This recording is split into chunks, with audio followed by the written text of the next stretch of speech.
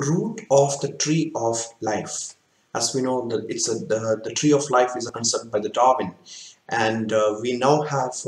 I mean, this is the core of the taxonomy. You see, the tree of life, and how the root. I mean, the major kingdoms, domains, and empires are arranged. Of course, these keep on changing with the new, systems of classification whenever it is being published. So going back in time, 1735, Linnaeus started with two kingdom classification, Vegetabilia and Animalia.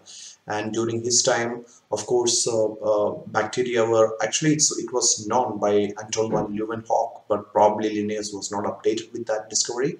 Going on in from Sweden, it's the Denmark. The Holland was quite nearby, but still he was not updated perhaps. So in his classification, there's only two things, Vegetabilia and Animalia.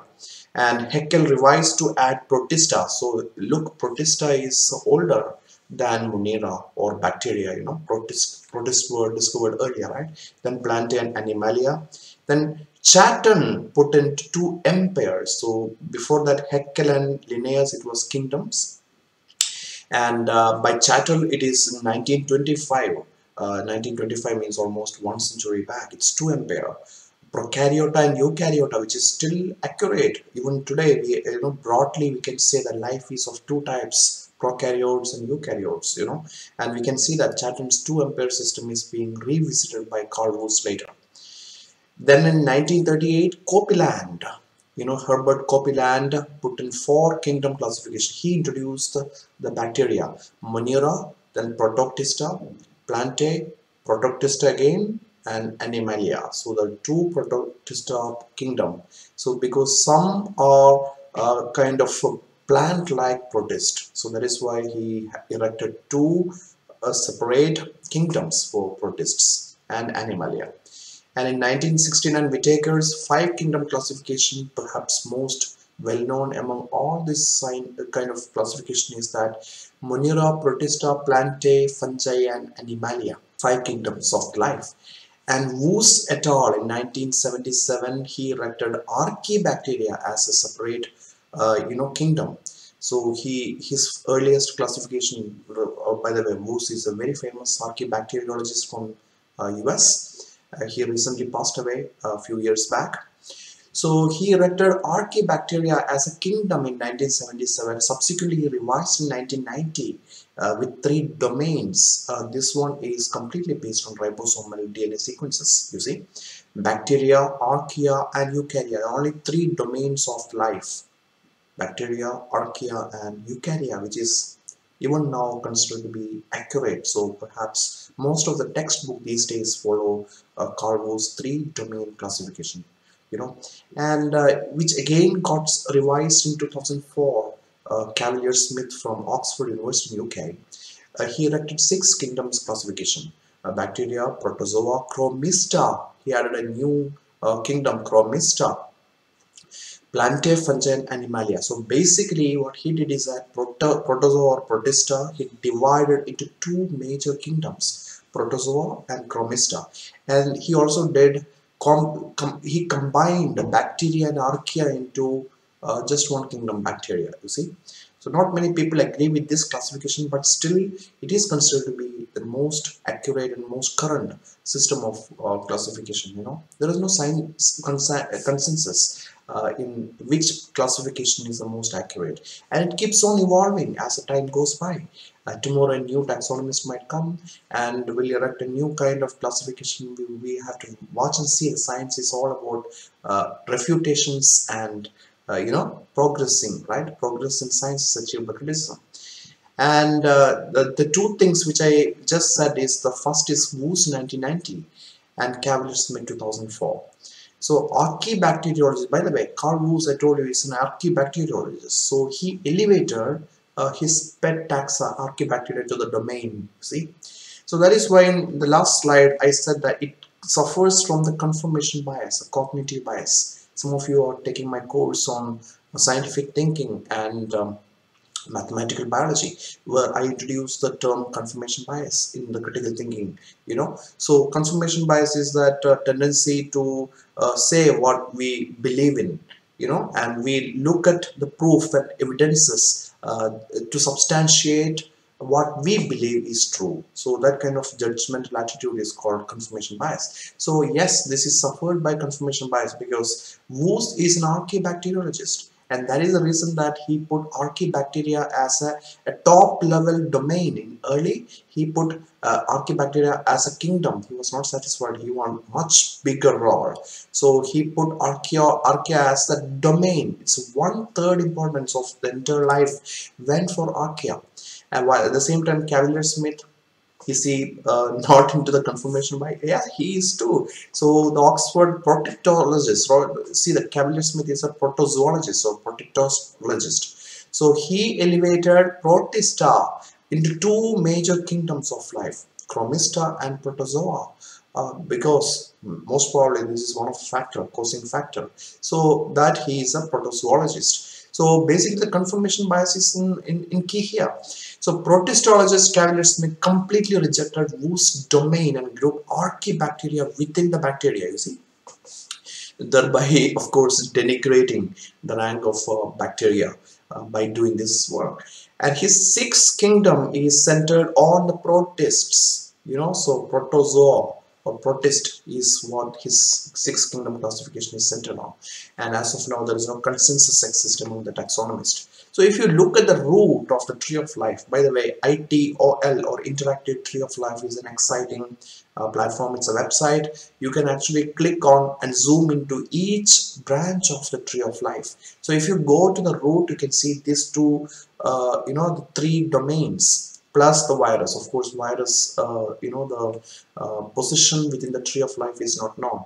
And there is no consensus exists that the virus should be classified as a living or non-living. See, COVID-19 is also by a virus, right? SARS-CoV-2. So now coming to the virus, so virus can be crystallized just like a protein in a lab.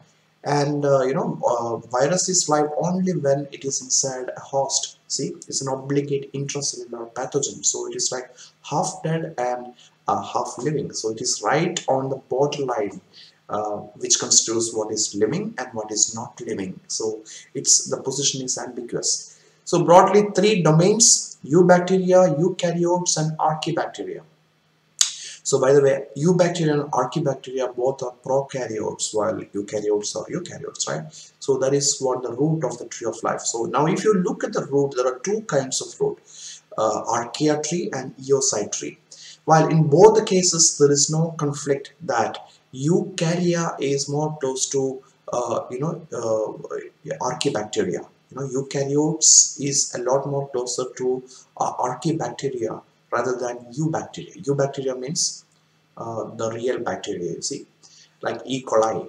While archaebacteria is living in harsh conditions that you can just take it as a heuristic. So, but it might not be the true as well. Archaebacteria, as you can see in your gut as well, you see, also on your skin. So archaebacteria and eukaryotes share a lot of things together rather than either with eubacteria, and that is why these two are, two together form a clade in both this phylogenetic system. The difference here is that in this tree, archaea tree, eukaryote sister clade is archaea. So the nearest common ancestor is archaea as a whole, including Euryarchaeota and Crane Archaeota and Eocyte. So basically Eocyte is another name for Crane Archaeota, which is a subclass within the Archaea domain, you see. So eukaryote, in this case, the sister relationship is with the entire archaea in the archaea tree, and that is why the name archaea comes in. Now in this case, eocyte tree, the sister is eocyte. It's not the whole archaea. So eukaryote sister clade is Crane Archaeota or Eocyte. Then comes Euryarchaeota. Then comes the eubacteria, you see. And in this case, you can see that archaebacteria as such is not monophyletic in eocyte tree, but in archaea tree, archaebacteria is monophyletic. Monophyletic means one clade that can be cut by just one cut. But in this case, eocyte, it is not, it is not a clade. It is not monophyletic. That is the main difference between these two trees. So if you compare the three domains, archaea, bacteria, and eukarya, you can see a lot of things, the differences, right? For example, subunit, small subunit, RNA, nucleotide, base sequence positions. There is a difference between all the three domains. And membrane lipids, if you look, archaea, it's ether linked, while bacteria it is ester linked, while eukarya is also ester linked. So in this case, archaea is different from bacteria and eukarya, right? So predominantly unicellular, of course, both the prokaryotes are archaea and bacteria prokaryotes. This is predominantly multicellular. So multicellularity is only in eukarya, isn't it? But of course, there are certain eukaryotes which are unicellular too, especially protozoans. Cell wall, if you look, archaebacteria has cell wall, bacteria has cell wall, but eukarya usually don't have cell wall unless it is plant. You see, animal eukaryotes don't have any cell wall. So peptidoglycan is special only for bacteria as well as the archaea, right? No, not for the eukarya, right? The peptidoglycan is not present for the eukaryotes. So membrane-bound organelles are present only for the eukaryotes, and survival above 80 degrees Celsius. See, that is only for the prokaryotes. That is basically archaea and bacteria, right? Ribosomes. If you look at the ribosomes, the eukaryotes ribosome is 80S, while prokaryotes is 70S. Circular DNA is, as you can see, that circular DNA is present for both archaea and bacteria, while for the eukaryote it is not, so it's linear. Histones is present. This is a very interesting characteristic. Histone is present for eukarya and archaea, but it's missing for bacteria. So that is why people now say that archaea is a lot more closely related with the eukarya rather than bacteria. You see, even though archaea and eukaryote are quite different, you see. So archaea is a prokaryote while eukarya is a eukaryote. Still, this is the case. Transcription factors are required for bacteria and eukaryotes, but not for the archaea. RNA polymerase. There are several RNA polymerase for archaea, while for bacteria it is 1 and eukaryotes it's 3. Initiator tRNA is methionine for both archaea and eukarya. See, again, archaea and eukarya are quite similar. At the same time, for bacteria, it is formyl methionine, which is different. So, introns in the tRNA, yes. So, that is archaea and eukarya have got introns in the tRNA, while for bacteria, there are no introns. So coming to the domain, it is the broadest and most inclusive taxon. The root of tree of life is basically the domains. There are three domains, archaea and eubacteria are unicellular prokaryotes, no nucleus or membrane-bound organelles, while eukarya are a lot more complex and have a nucleus and membrane-bound organelles. Now coming first to the domain archaea, previously thought inhabit only harsh environments, but now we know that it's everywhere. Predominant component of the oceanic plankton. That's a really interesting fact about archaea. If you look at the plankton means actively, not actively swimming, but they are actually floating entities on the surface of the ocean. Mostly plankton, the phytoplanktons are photosynthetic. So we have archaea in our gut microbiome as well as in our skin. Methanogens, Thermus aquaticus, source of Taq polymerase. All these are, these archaea, example of the archaea. So of course, the Thermus aquaticus, the Taq polymerase is very important for the PCR reactions. And archaea is found in sewage treatment plants, thermal or volcanic vents, hot springs or geysers that are acid, and very salty water like Dead Sea or Great Salt Lake. It can thrive in more than 5 molar sodium chloride, which is extremely salty. Archaea can live in. So I got a privilege to be part of the Antarctic mission. So one of the places where I've been to is Westfold Hills, which is near Davis Station of Australia. Westfold Hills is very near to the Larsemat Hills, where our station, Bharati Station, is located. So in Westfold Hills there is a lake, very famous lake. It's called Deep Lake. So the Deep Lake is very interesting because the salinity is extremely high. And really nothing grows in that lake except archaebacteria. You see, archaebacteria can thrive in such a very high salinity, 5 molar sodium chloride. And it's not merely extreme high salinity, but the deep lake gets extreme cold. It's in Antarctica, right? Usually the temperature itself is very low. It can go up to minus 79 degrees Celsius, and also the UV light is also very high, UV radiation, right? So deep lake possesses such a great extreme environment like no other place on Earth has. And why that is really special. So scientists are really interested to see what are the unique biochemical pathways that the life adapted to this such extreme environments have. So that might be a key for future therapeutics. You know, who knows? So that is what the scientists are looking at. So Antarctica is deep like a frigid home for steadfast archaea. You know, so this is that is basically from the ASM blog, that is American Society of Bacteriologists. So link is in our course website. Please have a look, right? So if you look at the archean, one of the example of archean is Methanosarcina mazei, right? An example of an archean. As you see, the word sarcina, the Latin means sarcinae, just like the like Staphylococcus aureus, you know, just like the arrangement of the grapes. You know, as you can see, the globules arranged like sarcinae fashion, and that is why the name is Methanosarcina, right? So of course within the archaea, this is what the mainly there are three kind of you know, subgroup classification: core archaeota, green archaeota, and Uri archaeota. So within these green archaeota and Uri archaeota, these are the various kinds of archaeal divisions. I'm not really going too deep into the archaeal classification, but you can also have a look.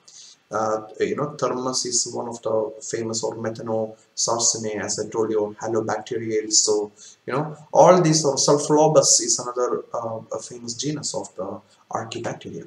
Coming to the domain Eubacteria, it was perhaps the last Luca, that is last universal common ancestor, that is the first life on Earth. So it was more like a bacteria rather than Archaebacteria.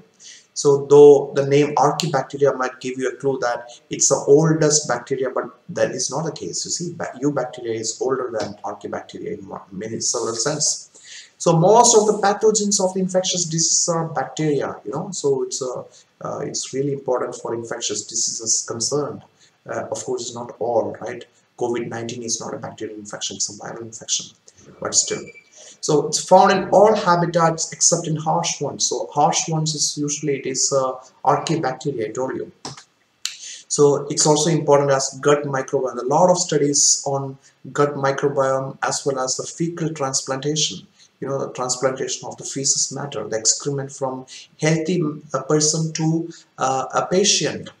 To induce to change its gut microbiome. By the way, gut microbiome is it's an active research field. Lots of things are happening in the field of gut microbiome, and gut microbiome is linked with even the depression, you know, or neurological diseases, and even diabetes and heart disease and cancer are getting revealed day by day. So gut microbiome is it's a very exciting field for sure.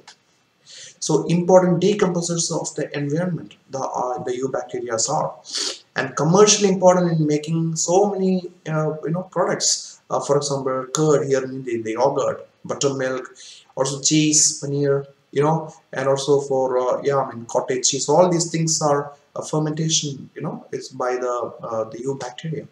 So first life, many scientists are now saying that the first life originated, there are no consensus really, but one of the one group of scientists from Canada, they say that the first life originated 4.2 you know, billion years ago. As you can see, this sort of tube-like structures are thought to be of the bacteria. It's basically not a eubacteria, but it's a bacteria. That is why Luca is more or less to be, it's accepted to be a bacteria rather than an archaebacteria, you know, last universal common ancestor. So this is what the last universal common ancestor, and from this always almost all of the root of the tree of life was dominated by a eubacteria. Then only archaebacteria and eukaryotes originated from neomorans. So neomora is considered to be you know, the last common ancestor between eukaryotes and archaebacteria, you know, archaebacteria. So Luca is a eubacteria, as I told you. From Luca, one of the earliest splitter is chlorobacteria. So today is also chlorobacteria is an active lineage of the bacteria. So if you look at the chlorobacteria, it can give you a lot of clue about the first life on earth.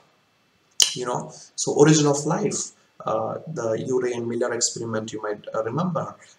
All this, how the life on earth originated. So to know that, looking at how the chlorobacteria live is a very good clue, because chlorobacteria is very close to the LUCA if you look at the ribosomal RNA sequence. And LUCA, then so many eubacterial clades subsequently originated, including hadobacteria, then gracilutes, Uribacteria, and cyanobacteria. See, cyanobacteria is also one of the earliest splitting clade, and cyanobacteria is still active. Of course, the major planktons of the world are cyanobacteria, picoplanktons, Prochlorococcus and Cyanococcus are cyanobacteria. Then Uribacteria to Endobacteria, Actinobacteria, and then from Actinobacteria, Neomorans originated, and then from Neomorans, Archaea and Eukarya. You see. So E. coli is an example of the bacterium, right? So I told you in 2004 the Cavalier-Smith introduced 6-kingdom classification, which is now considered to be the most valid among the taxonomists of the world. So he erected 6 kingdoms of the life. Of course, virus is not part of any of these kingdoms. So bacteria, including the archaebacteria. Then there are 2 major groups or super domains of the eukaryotes. So some types of eukaryotes is called bicont, while another type of eukaryote is known as unicont. So bicont means ancestrally biflagellate. Cont, K-O-N-T, means flagella. So bicont means 2 flagella in ancestral. Even now, the motile stage of the life cycle of any of these usually has 2 flagella. Of course, there are exceptions like the red algae. So red algal life cycle has got no motile phase. So there are exceptions, but the general trend is that wherever there is a motile phase of the life cycle, for example, human life cycle, we have a motile phase of the human life cycle. Do you know which is that? Yes, sperms, right? Male gametes. The sperms are the only motile phase in human life cycle. So the motile phase, the sperm, how many flagella it has? 1 flagella, and that is why we are part of this unicont. Metazoa is animal. All animals, usually it has got only 1 flagella in the motile phase. Fungi too. Together it's called Opisthokonta plus Amoebozoa. Together makes unicont. And in the case of bicont, there are 3 kingdoms: Chrome alveolata, including all the brown algae; Archaeplastida, including all the green plants and green algae and red algae; and Protozoa. Protozoa is all about the protists, Rhizaria and excavator. So if you look at the root of the tree of life by Brown and Doolittle in 1995, very well quoted paper, you can see that based on this particular locus, that is isoleucine tRNA synthetase gene, he arrived this tree. So in this tree you can see that archaea and eukaryotes, they are sister clades. So eukaryote sister clade is archaea. So it's an archaea, not eocyte tree, but it's an archaea tree. And bacteria, you see, bacteria is separate. So as you can see in these trees, eukaryotes and archaea are sister clades, and together it forms a monophyletic group supported by 75%. 75 is the bootstrap proportion, percentage bootstrap proportion. While bacteria is, of course, bacteria is monophyletic in any kinds of classification system. Now the only point is that whether archaea is a monophyletic or not. So in archaea tree, yes, but for eocyte tree, no, as I've already explained to you. So I suggest all of you to have a look at the ToL, that is interactive tree of life, to see the root. Especially you can see the 2 alternate viewpoints. It has been covered in ToL as well. So eukaryotes and archaebacteria. So these are archaebacteria and eukaryotes, plants and animals, fungi, protozoa all together are grouped in 1 domain, right? While another major domain is full of eubacteria, the real bacteria. These are all bacteria, the blue one. So another alternative representation is in 1999. Fortere and Philippes wrote of the tree of life is, you can see it from here, the Luca, eukarya is separate while archaea and bacteria are separate. It's like oldest Monera classification where archaeobacteria and eubacteria together they grouped it.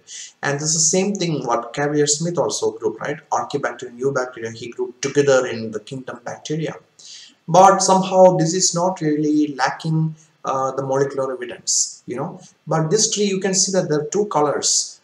This color, the orange color is about complexification, so the things gets complex, the biochemical complexification happens. And this blue color means simplification. So as you can see that complexification happens to a certain level, then simplification happens towards archaea and bacteria in general, while complexification happens towards eukarya in general, except further simplification for microsporidia. So that is what this tree, it's not that very popular, and also scientific consensus says that most probably the eocide tree is the most accurate one. So this is a generalized scheme based on the Cavalier-Smith, as you can see, the kingdom bacteria. So which is also not really conflicting with the Carl Woese's three-domain system. You can see that here Archaebacteria is separated from the bacteria, and ancestral Neomuran is the last common ancestor between Archaebacteria and the entire eukaryotes, you see. So that is also quite similar to the Archaea tree, and only difference is that according to Cavalier-Smith, archaea and bacteria together forms one kingdom, and then of course unicorns and bicorns. Unicorn has got two kingdoms, kingdom Fungi and Animalia, while bicorns have got three kingdoms, Plantae, Protozoa and Chromista.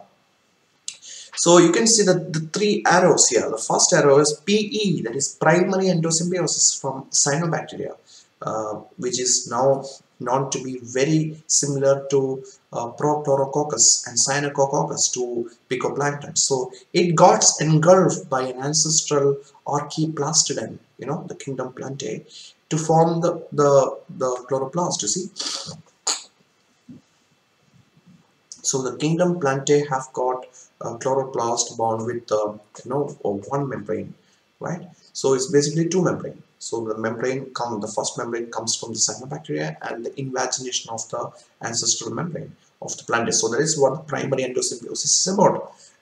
And subsequently a member of the kingdom Plantae, that is Archaeplastida, so basically this is an algae, green algae, got engulfed by an ancestral protozoa to form this group, kingdom Protozoa, secondary endosymbiosis. Now a secondary endosymbiosis by a red algae is thought to have resulted the kingdom Chromista, So we now have got three kingdoms inside bicorns, Plantae, Protozoa and Chromista. We will see all these things subsequently in this class, right? All these kingdoms.